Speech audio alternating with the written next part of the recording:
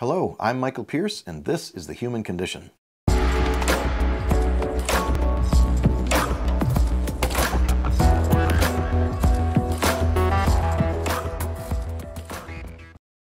Today our topic is what brain parts influence hunger. These are a series of questions that have been asked by our audience. The brain parts that influence hunger is mostly the hypothalamus. There are other brain parts, but in generally the hypothalamus is the main area that has the satiety center. And the satiety center, or satisfaction center, is located just under your frontal lobes. And so it's a bilateral midline structure that's right back between your frontal lobes. So you've got these two big frontal lobes like this. And if you're open up like this, there's a space between them. And then at the bottom of them is where the hypothalamus would meet. Now the hypothalamus is not the thalamus. The thalamus are two golf ball sized structures, maybe a little smaller than golf balls, in each hemisphere, right in the middle of the cerebrum, right in the middle of each hemisphere. So that's the thalamus, and they're a bit further back, and they're a relay station for sensory and motor signals, and they're full of a lot of different relay circuits. That's the thalamus. I'm talking about the hypothalamus, which is a little bit lower and in front of the thalamus and of the frontal lobe. Another thing that's commonly confused for the hypothalamus is the hippocampus. It's not the hippocampus, it's the hippocampus. And the hippocampus is named after the shape of a horse or a swirly shape. And this is in the temporal lobes. This is in the sides in the temporal lobes and angles down like this. It's rather like a motorcyclist's legs if their legs are spread wide outside a motorcycle. The temporal lobe's hippocampus goes down like this, and they're the memory centers of the brain. They're the areas that consolidate memory to help us remember things from short-term to long-term memory. So while I've described what it isn't, let's now describe what it is.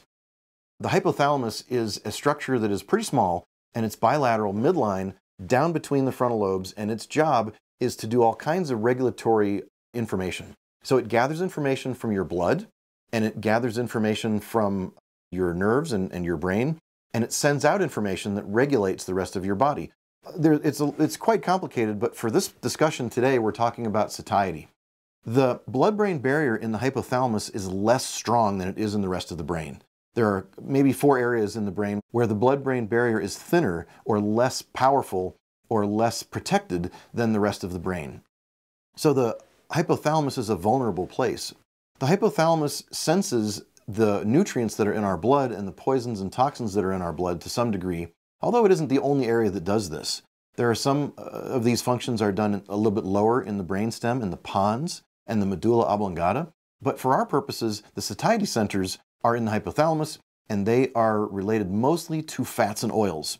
So if you want to feel satisfied or full, the best way to do that is to get fats. So fats in your diet are very important, and fats in your blood are very important. So we want to have high quality fats. I'm not against vegetarianism, but if you are a vegetarian, you got to be careful to make sure you get adequate fats, both saturated and unsaturated fats, omega-3 and omega-6 fats. So the fastest way to get satiety is to have fat in your diet. If you have enough fat in your diet and oil, you will have more satiety per meal. So that's why ketogenic diets add a whole lot of fat to meals that have a little bit of carbs.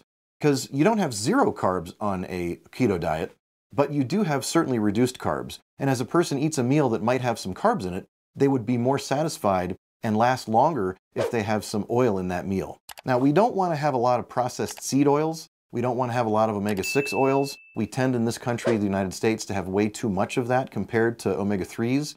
And we also need to realize that there's a healthy amount that are required of saturated fats. There are vegetable sources of saturated fats, and there are animal sources of saturated fats. And we're not talking about, processed animal fats.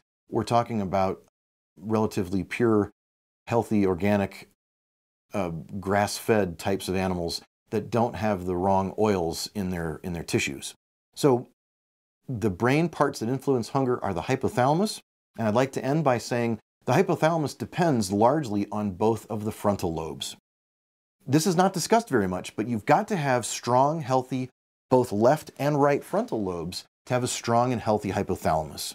And if a person doesn't have strong and healthy frontal lobes, the prefrontal cortex, the sensory motor cortex, premotor cortex, the frontal eye fields, these are parts of the brain that are very important to monitor and watch and pay attention to your symptoms and your brain waves to make sure that both sides are strong and robust and healthy and not over or under firing in certain ways at rest and under activity, and that they can fire adequately downward to control and regulate the hypothalamus and make it healthy and strong so that it can regulate your hormones and regulate your thirst and your hunger and your satiety.